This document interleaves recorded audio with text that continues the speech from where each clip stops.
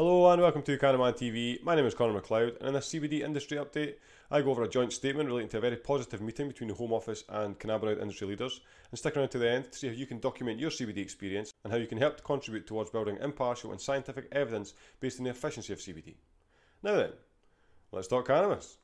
Now, this joint statement is obviously extremely important, largely because of the fact that it shows an indicator of the progress that's being made as a result of hard-working groups within the cannabis industry. So there are 5 groups that have essentially taken it upon themselves to spearhead change, in particular change that's relating to the CBD industry. But as a result of the CBD industry new regulation, they've had to take it on board the hemp industry, and hemp food products, which have been on the market for over 20 years. So I'm going to read this joint statement here that's been provided by the Scottish Hemp Association, Northern Ireland Hemp, British Hemp Alliance and Cannabis Trades Association, and also Unite Hemp.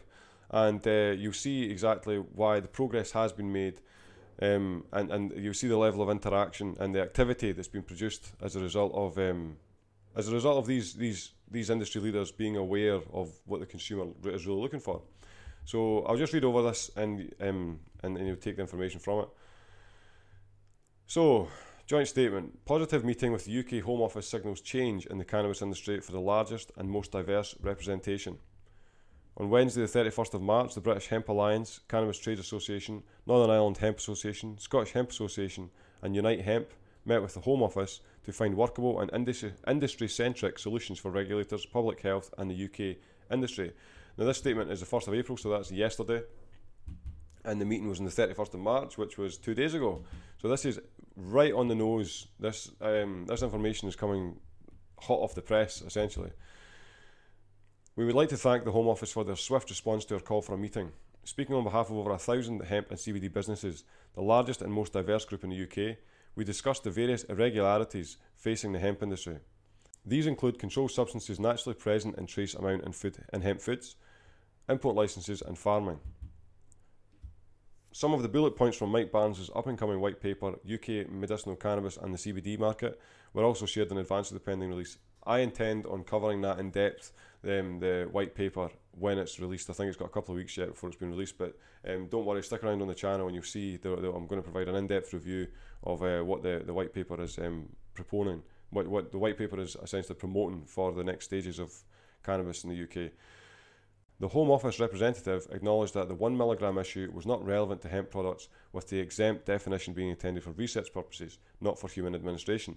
Now the 1 milligram issue is central in the CBD regulation at the moment, where any product that has any more than 1 milligram of THC is essentially not valid, and that's what the issue was going to be, that if this was the case, then is the hemp industry going to have to completely realign as a result of this. And what this is saying is that the hemp industry will not be accounted for in the same manner as the CBD, the now newly established CBD industry. Hemp food products have been in the UK market for over 20 years, with trace amounts of controlled substances present, and they agreed that there would be new regulations required to accommodate this growing industry. We were able to preview the results to date from the Great British CBD Survey. Most of you have actually filled it in. I thank you very much for being active and actually filling that in. A lot of the comments in the below have indicated such. Consumers consistently voted in preference to full spectrum or whole plant products, which is expected really. Everybody, the people that are aware of the consumer demand are aware that they want full spectrum products and from whole plant.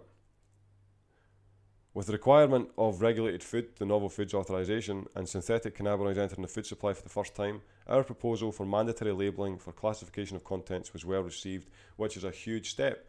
It's not been officially passed yet. This is obviously the first meeting, but what this signals is that the Home Office is on board with the mandatory labelling and the requirements that are needed to meet consumer demand. As part of the Home Office review for changes required to law and regulations, including the Misuse of Drugs Act, we will see an immediate improvement to the future of the UK hemp and cannabis industry, which is tremendous. And then it says at the bottom here, we'll be submitting our evidence to the Advisory Council from the Misuse of Drugs. And this is the part at the bottom where you, the individual, can contribute towards collecting CBD impartial scientific evidence. So at the bottom of this joint statement that they've provided, where the link will be, I'll put the link in the description box below, there's a consumer cannabidiol products call for evidence, and when you click on this call for evidence, it's from The Advisory Council on the Misuse of Drugs call for evidence on cannabinoids and CBD products, which is from the 26th of March, so this is at the beginning of the week, maybe at the end of last week. And it says here, the Advisory Council on the Misuse of Drugs has been commissioned to provide impartial and scientific evidence on the acceptable levels of constituent cannabinoids and cannabidiol products marketed as consumer products. This is obviously going to include all cannabinoids. Essentially, what the Advisory Council are asking for is scientific evidence of first-hand accounts of what CBD actually does. And what they've provided here, 7 questions. It says here, we are specifically seeking evidence on the following questions. Your written submission can provide responses to some or all of the questions. So the Commission refers to the cannabinoids, so this is question 1. Are there any further phytocannabinoids which should be considered other than delta-9 tetrahydrocannabinol, CBN and THCV? These are obviously the controlled substances cannabinoids. So what they're asking for is there any other cannabinoids which should be considered other than delta-9 tetrahydrocannabinol, CBN and THCV? Question 2, at what dose would each of these cannabinoids cause a psychoactive effect in humans? Are there any potential harmful effects at these doses? What are the conditions that precursors of cannabinoids such as delta-9 tetrahydrocannabinol acid, cannabinolic acid, might be transformed into controlled substances? So that's essentially relating to temperature. What situation could you have it so that you have a product that has no trace amounts of THCA or delta-9 tetrahydrocannabinolic acid, and through circumstance degradation ends up transforming, metabolizing into THC essentially, in what situation? And essentially you're looking at temperature. That's essentially what that is there. What is the combined level of, and bear in mind if there are any other additional things, please again add into the comments below and inform me, because I'm also just learning this stuff as I go along. What is the combined level of the psychoactive cannabinoids that would not produce a psychoactive effect? In other words, maximum combined dose of active ingredients given the standard use of CBD products. So what that's asking for is you take away the controlled substances, at what level will there be a psychoactive response with the additional primary cannabinoids such as CBD, CBG and the like, CBC. Question 5, are you aware of any evidence of CBD products causing adverse reactions or harms which might be attributable to cannabinoid impurities? If so, please attach such evidence. So essentially adverse effects to CBD ingestion or any other cannabinoid ingestion. But obviously prioritising CBD here because it's the precursor cannabinoid for the industry. That's essentially what we're dealing with. For producers of CBD containing products for supply to consumers, what certification of quality of CBD extracts from raw materials do you require or expect? So essentially that's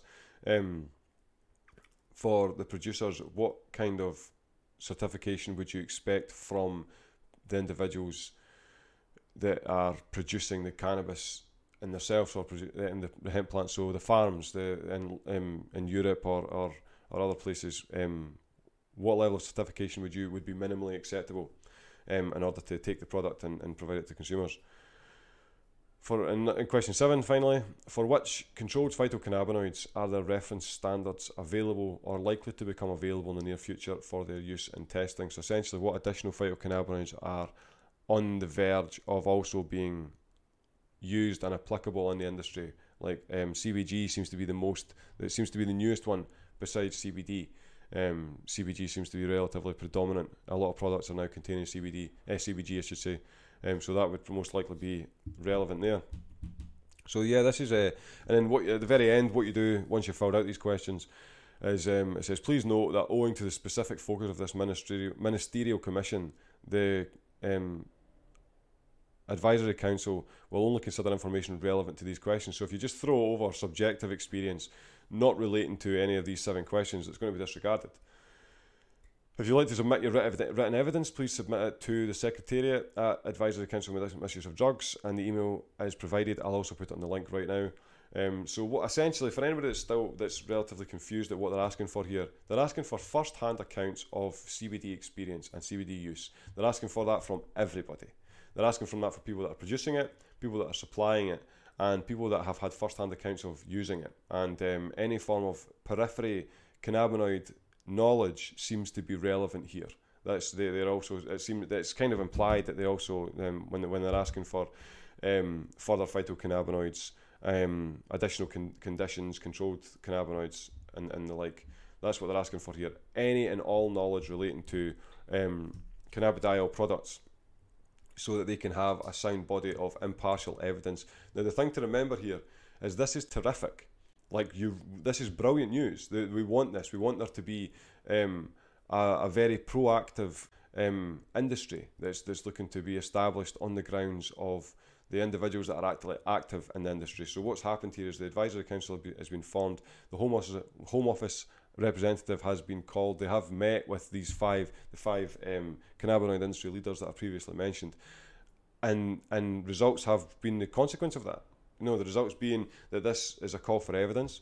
The other results of the meeting, as I've mentioned, is the fact that they're going to seriously consider mandating labelling for classification of contents, which means it seems to be the initial steps that we are going to have synthetic notification on the side of the product.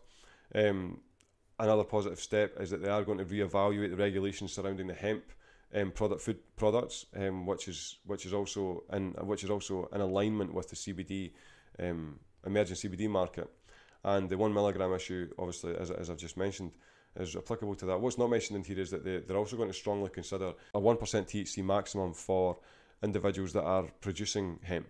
So at the moment in the UK, when individuals are able to pursue a hemp license successfully, and they're able to go through the arduous tasks of actually getting one, the maximum THC threshold is 0.2%, which really is non-attainable because climatic factors or seasonal changes often make it that 0.2% in the hemp product, in the hemp plant that's been grown, will end up reaching 0.35 or 5%. 0.5% THC content, so that's going to be then an illegal product. So this is a huge one that's not acknowledged in that, and it's not been passed yet, so it's not solidified, but it is something that should be mentioned, because again, that small step, which is a relatively big step in all honesty, because communication is happening, is a direct consequence of the British Hemp Alliance, Scottish Hemp Association, Cannabis Trade Association, Northern Ireland Hemp and Unite Hemp. It's a direct consequence of these individuals being proactive towards shaping the industry in the best way possible. So we really do need to be much more proactive as consumers. I mean, everybody that's watching this video right at this moment in time, understand that you have a legitimate position where you could influence the direction in where CBD and the cannabis industry is moving. This is true, and the reason why you can tell this is that this is what's going on. We've got the Home Office that are directly creating, they're using the Advisory Council on the Misuse of Drugs to form a collection of evidence in order to apply it, and the collection of evidence has been instigated through groups who have the best interest at heart for this. They're looking for the best practical approach to instigating an efficient cannabis market in the UK. Give these groups your support. Join their websites, join their followers, their subscribers, whatever. Because it really does help. If these groups don't have any support, they don't have any finance, they don't have any backing, they don't have any leeway to get past these most likely financial hurdles or other issues. So please get the time, collect your evidence together, send it out to the Advisory Council on the Misuse of Drugs, the Consumer Products Call for Evidence. Send it out, I certainly will be, and document your evidence, because it's very, very infrequent that you're allowed the opportunity to document your CBD usage or your cannabidiol usage, and have it taken seriously. And in order to have it taken seriously, obviously, as I've mentioned, you have to make sure that your statements conform perfectly to the 7 points that I previously mentioned. All the links will be in the description box below, and make sure that it's not too vague, because obviously it is very difficult to document subjective experience. But these questions that have been provided are relatively on point. So it's not really, it'd be very difficult to kind of waffle on with the way they've constructed the questions. And make sure and send it to the acmd@homeoffice.gov.uk by Wednesday the 21st of April. So we've got less than 3 weeks, but that's still enough time. That's more than enough time. So share this video, make sure that it gets share the video, make sure it gets as much coverage as you can, in order to get as much data and information as we can, which will then allow the consumers to have much more of an influence on the market. that's going to be shaped. And the reality is the market's for them. The market's for the consumer. And that's the way it should stay. And hopefully that's the way it will stay. So yeah, so thanks for sticking around until the end of the video. Make sure to like and subscribe to support the channel further. You can join us on Patreon for £3 a month to help to build a stronger cannabis media platform. I'll see you next time.